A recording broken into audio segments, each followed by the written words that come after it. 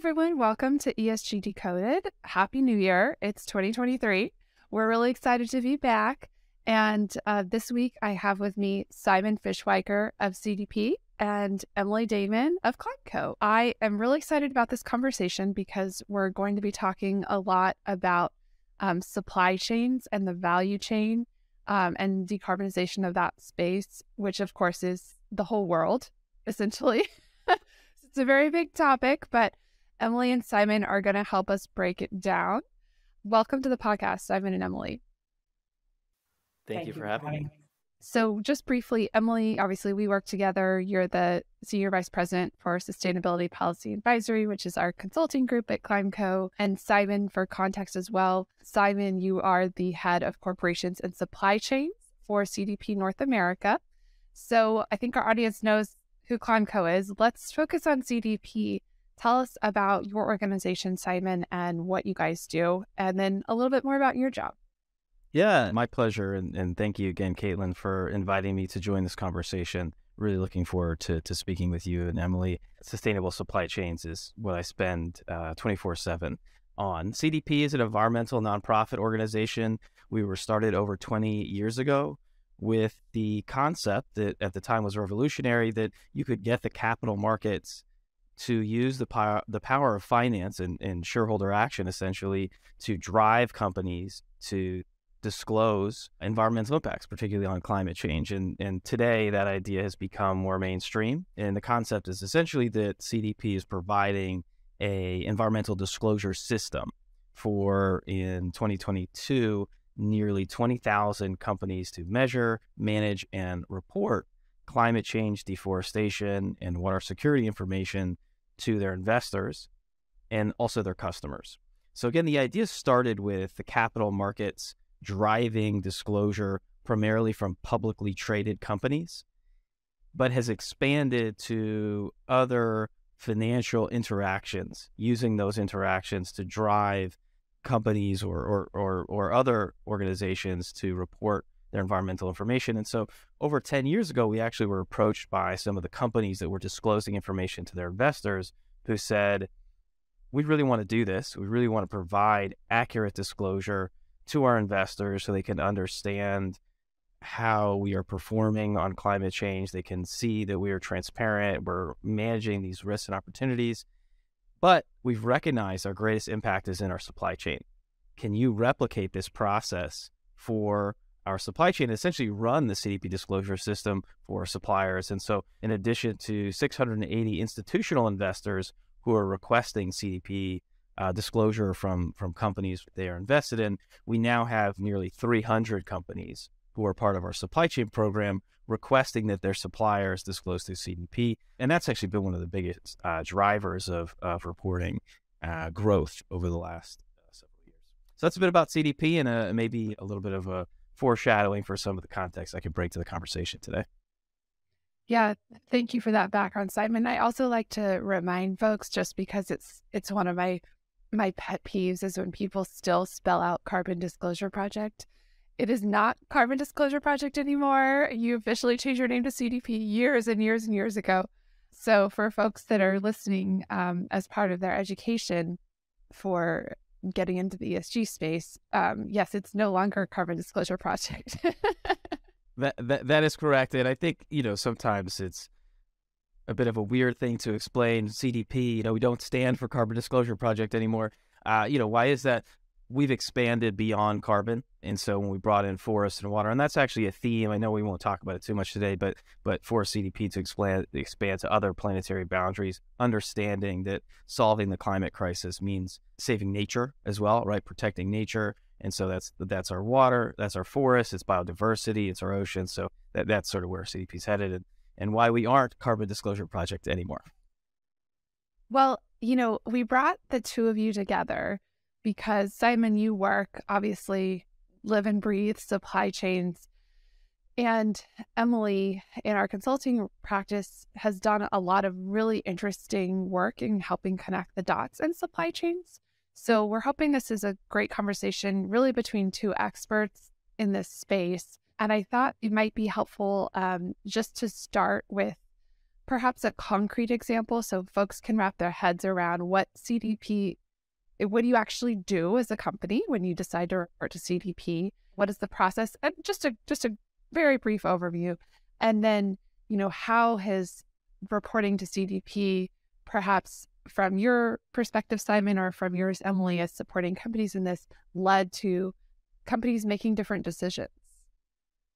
So I think, where I'll take this is sort of a little bit of the process and in the journey we see companies take overall, and maybe some of how that gets used on the company side and potentially a little bit on the data user side. But, I'd be really interested to hear from Emily on sort of working with those individual companies as they're going through that, because we often see it from a more macro perspective across tens of thousands of organizations. But essentially companies are, for the most part, come into the world of CDP because they are requested to do so, either from institutional investors receiving pressure to report because they're a publicly traded company, or if they're operating in the private markets, perhaps lending or other financing activity, and the institutional investor or bank or financier is seeking information to bring into due diligence or understand sort of climate impacts. And so a way in which a company may come in, the other being directly requested by one of their customers as part of our supply chain program.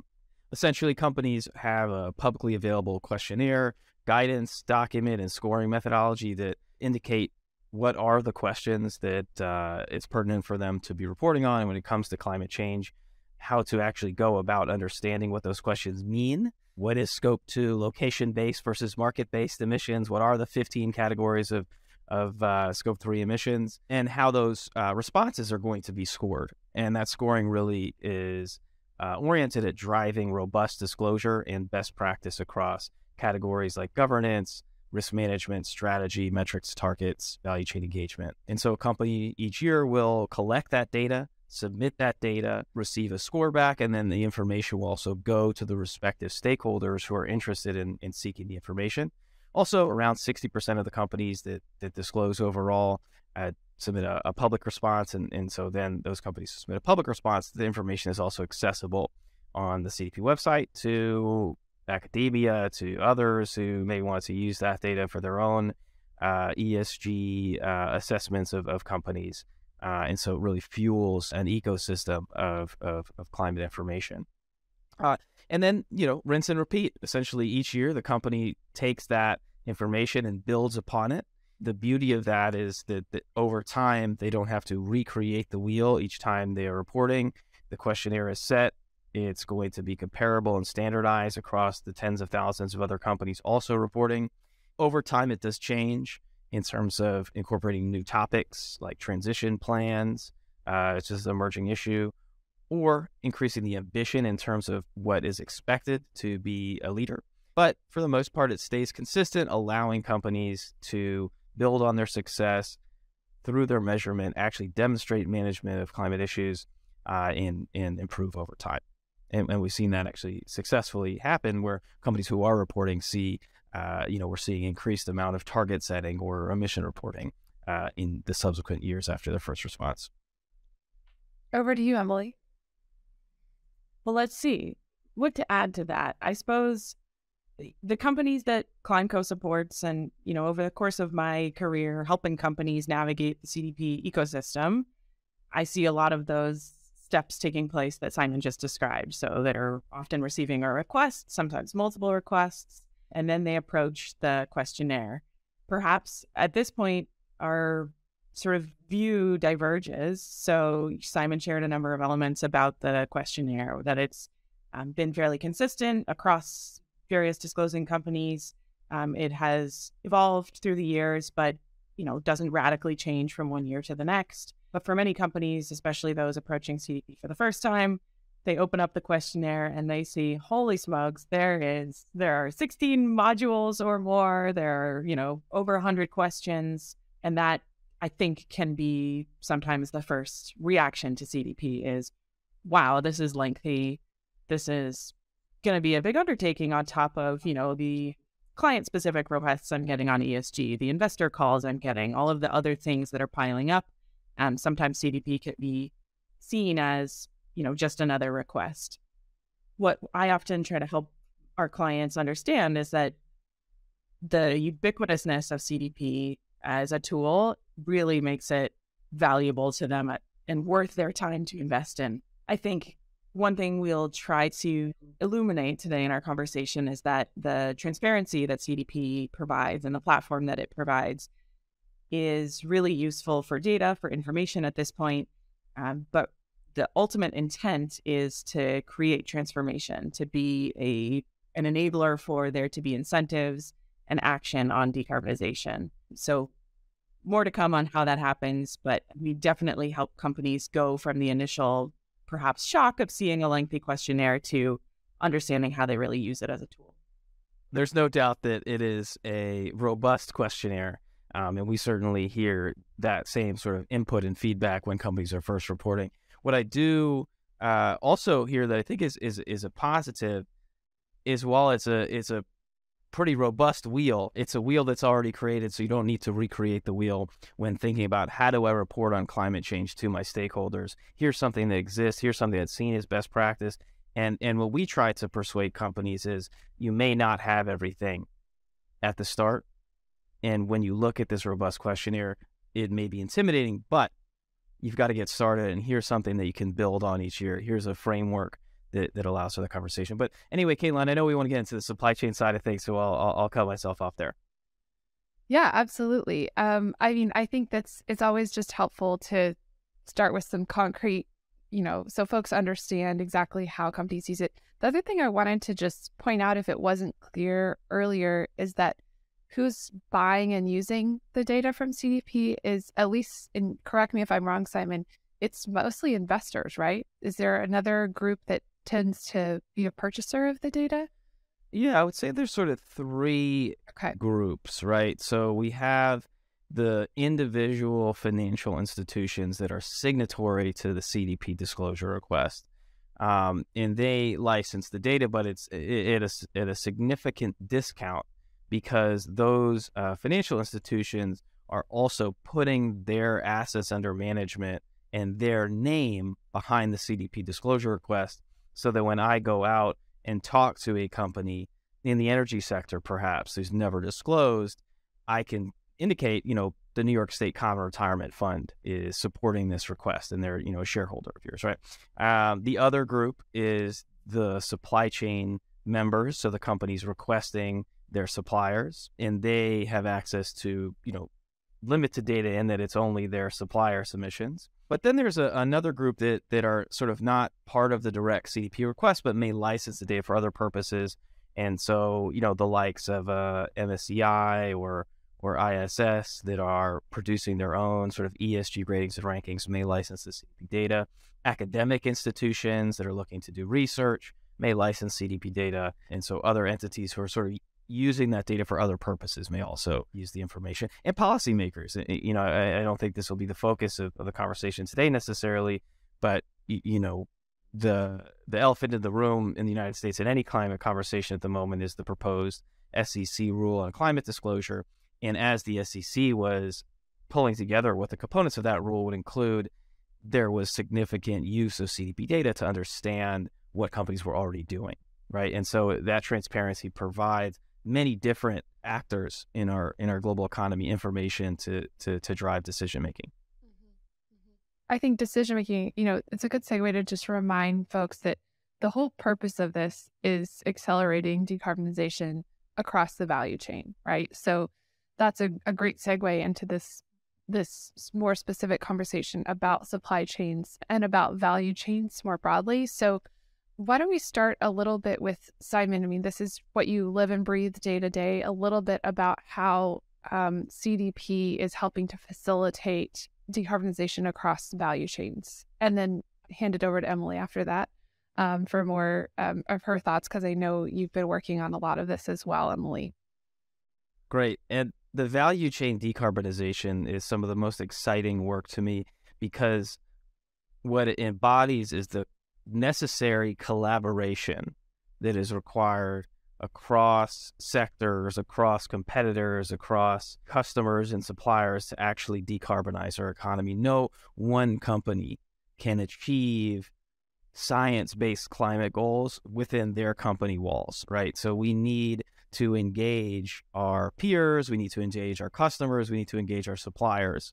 The supply chain opportunities are enormous. So on one hand, there's the importance of collecting information from your supply chain to address Scope 3 emissions, those emissions that are sort of indirect, right? Scope 1 being sort of your direct emissions from, combustion of fossil fuels, potentially driving your fleet. Scope 2 from electricity use, that's indirect, but it's from your direct use of electricity. And Scope 3, sort of everything else, right? The use of your product, your supply chain emissions. And we focus a lot on supply chain emissions because there are real opportunities to engage suppliers and work across a value chain to reduce those emissions. And the effects have an enormous opportunity to cascade climate ambition. So if you have a large retailer who is interested in decarbonization, they have the power to not only collect data, but sort of transport their ambition when it comes to climate change all the way down their supply chain, getting their tier 1 suppliers to engage on climate and sort of move their ambition forward, and that sort of travels down the supply chain. And so what CDP really tries to do is use our disclosure platform or questionnaire as a tool to facilitate that, right? So you have one company who's pushed into CDP disclosure by the investment community and over time is demonstrating improvement. They start to recognize that to set the most ambitious target for their emission reductions, they're going to need to address Scope 3 emissions. They're going to need to look across their value chain emissions.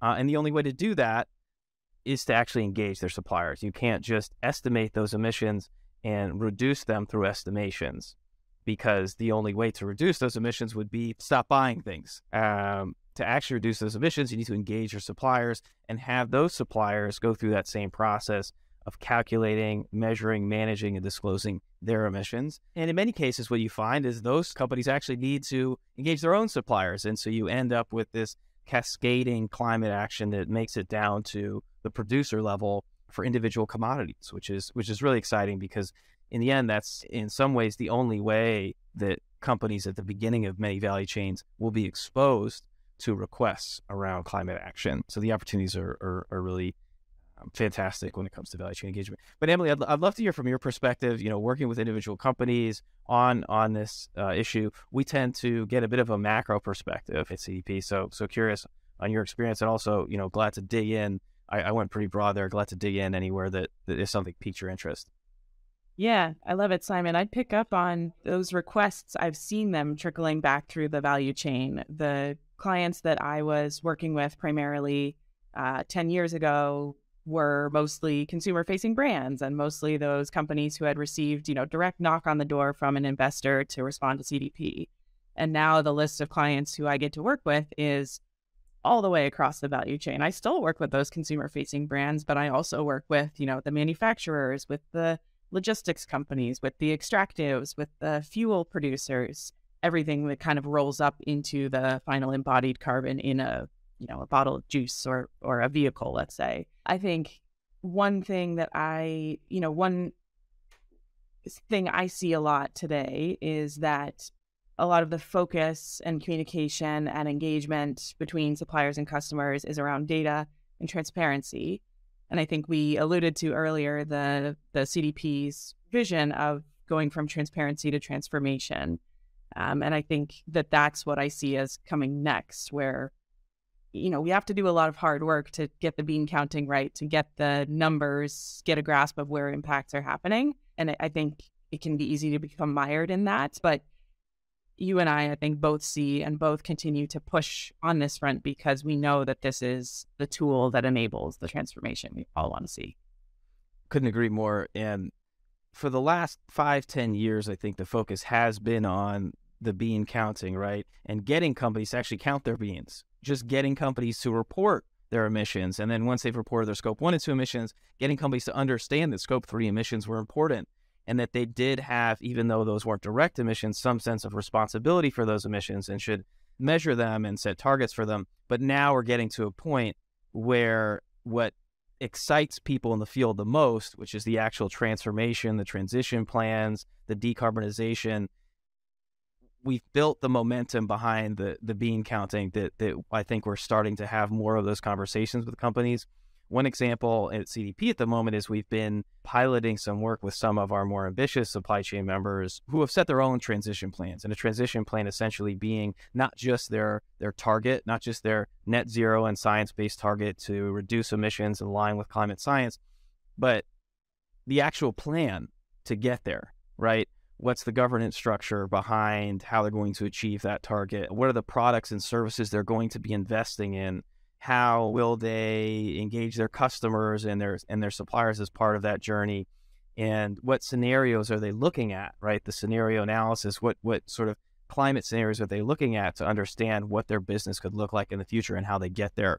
And some of the companies who've already set those plans are actually now going to their suppliers and saying, yes, we want you to disclose scope 1 and 2 emissions, but we also want to hear about your transition plan.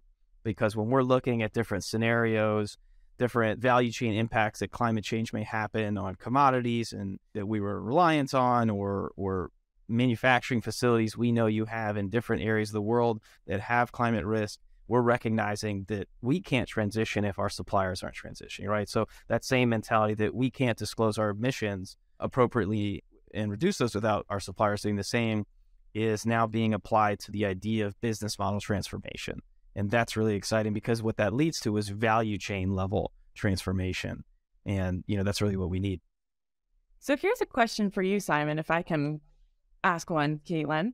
So it seems like there's been this evolution of, first it starts with sort of a check the box exercise. I ask my suppliers to give me their data. And if they're doing so, that's a good thing.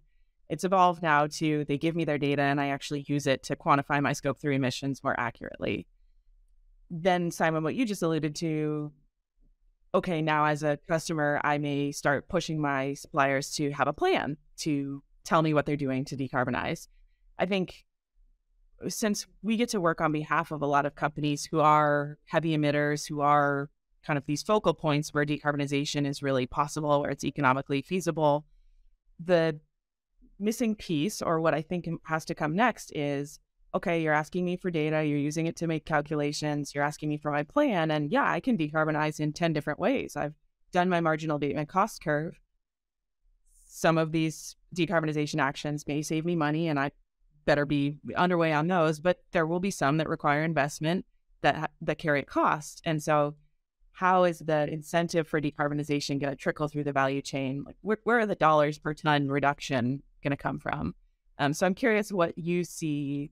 How close are we to customers being really willing to not just request and demand plans and data, but start paying for lower carbon intensity products? Yeah, this is always the difficult question, right? Because we in this field have sold sustainability, at least the low-hanging fruit, on the financial wins that operational efficiency, emission reductions, renewable energy can provide. And so those still can be communicated and passed up and down the value chain in terms of cost savings from operations and energy use. But what we're talking about are the bigger transformations that lead to production that requires less energy use altogether, or less water use, or it's providing new types of materials that are, involving commodities that have a lower carbon intensity. And those decisions sometimes do require investment and maybe even initially higher costs until they can be scaled out and hopefully over time become more financially viable alternatives. And I think that there are some customers that are beginning to accept that. We're at a point where I wouldn't say that has fully happened, and there's a few things that are holding it back and a few opportunities I think that companies are beginning to consider to incentivize that sort of behavior. I think what's holding it back in some cases is still on the data side, life cycle analysis, product level emission data. While that's a growing field, in the absence of having robust data in that regard, it may be sometimes difficult for a supplier to demonstrate how a sustainable alternative is actually superior in a quantitative manner. So I think as that information becomes much clearer and easier to compare, and there's some work CDP's been doing around LCAs and product level emissions, that will help make the business case when going to customers. So that sort of product level emissions space, I think, is really critical to solving for that. Regulation drives the requirement to have those alternatives. Always is going to be important. And you are seeing the beginning of that in the United States, actually, while not regulation, sort of executive orders where from the federal government, the federal Buy Clean initiative, saying we're going to only buy certain types of steel or chemicals that meet certain requirements. Those sort of things drive action on that side. But there are some tools that we're seeing companies employ to incentivize this type of procurement.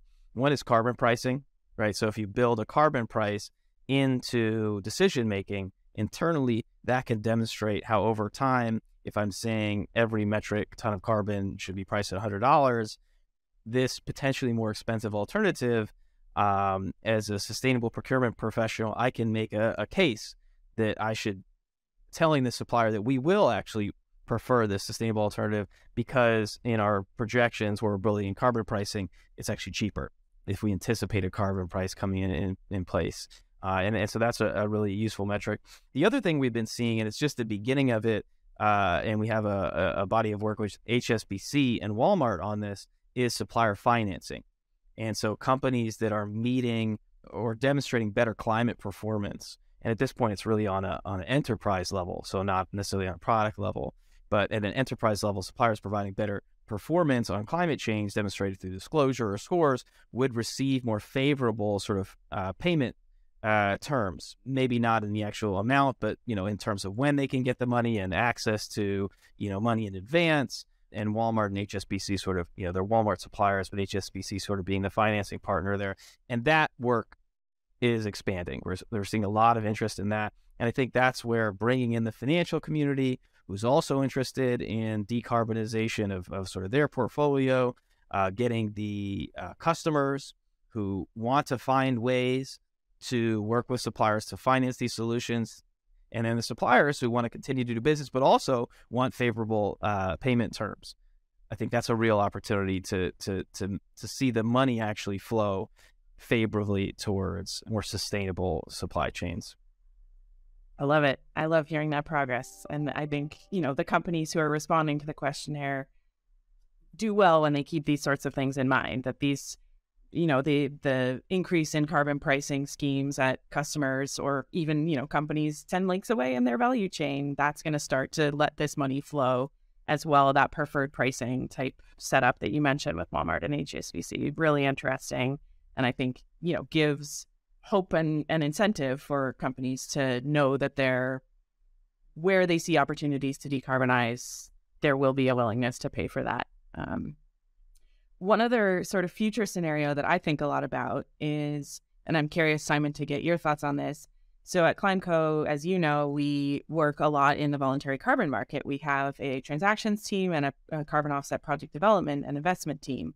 So we do a lot of work with companies who are heavy emitting and have the opportunity to voluntarily decarbonize. They take the step of creating a carbon offset from this voluntary action that they've taken and sort of use this voluntary market to provide the capital that they need to have taken the action and to make this progress on decarbonization. I see a future, and I'm curious, Simon, if you do too, where insetting becomes a really big driver for decarbonization, where, let's say I'm a company that operates a fleet of vehicles, then I go and look at my supply chain and I see impacts coming from the plastic in the vehicles, from the metal, from the fuels that get burned in the vehicles. I look at the tires and all the components that go into the tires. And then maybe I find some of the hot spots of emissions in my value chain. And I say, I want to do something that's more targeted than just purchasing an offset and retiring that, which has a positive climate impact somewhere in the world. No, I want to focus on, getting my scope 3 reductions. So can I go call the tire manufacturer and say, hey, let's work on some kind of decarbonization. You get a scope 1 and 2 reduction maybe, and I get a scope 3 reduction. And can we sort of finance this together? Do you see, I think the data will need to be a whole lot better before those types of deals can be happening left and right. But do you see that sort of thing coming? Is it happening already? Absolutely. You pointed out sort of the challenges, right, which is still getting the data right and making sure the credibility challenges that maybe have happened with some of the offsetting work aren't in place. But many of the issues that folks have flagged with offsetting relate to, it's great that you're offsetting emissions, but this forest on another side of the world that you don't have any suppliers that are engaged in commodity production near that forest doesn't really relate to the emissions or the impact that you as a company are having. And so the opportunity to actually engage in your own value chain from a starting place really makes it a much more credible approach to offsetting emissions. And then the fact that it's in helping finance that activity, you're actually in the long term reducing your own scope 3 emissions while financing the company to reduce their scope 1 and 2 makes perfect sense. You're going to see some leaders step into that place, have to deal with some of the questions that come up early on, work through those, and demonstrate that this is successful, it's credible, and then a much larger uptake later, particularly because there's such a volume of companies that are setting science-based and net zero targets that require scope 3 emission reductions. You'll start to see a number of companies who have set these targets, 2025, 2030 are coming, and the gap in terms of where those emissions are right now, where they need to be, is not closing fast enough, and creative solutions to do so need to be employed. And the insetting idea is one that could be a win-win for both parties, help address that issue, and lead to much quicker action than we're seeing right now to sort of close that emissions gap. So it's a really exciting opportunity and looking forward to more projects coming online. So on that front, hopefully you will be hearing from some of our clients soon with some insetting action.